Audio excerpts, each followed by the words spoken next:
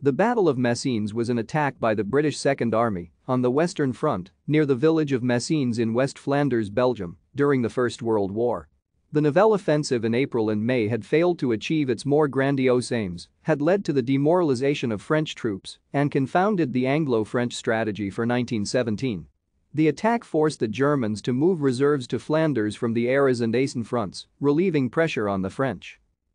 The British tactical objective was to capture the German defences on the ridge, which ran from Ploegsteert in the south, through Messines and Vichy to Mount Sorel, depriving the German Fourth Army of the high ground.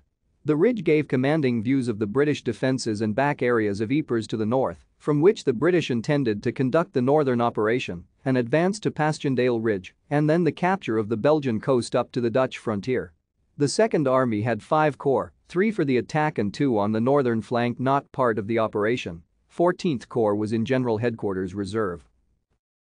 Thank you for watching. Like and subscribe if you would like to view more of our videos. Have a nice day.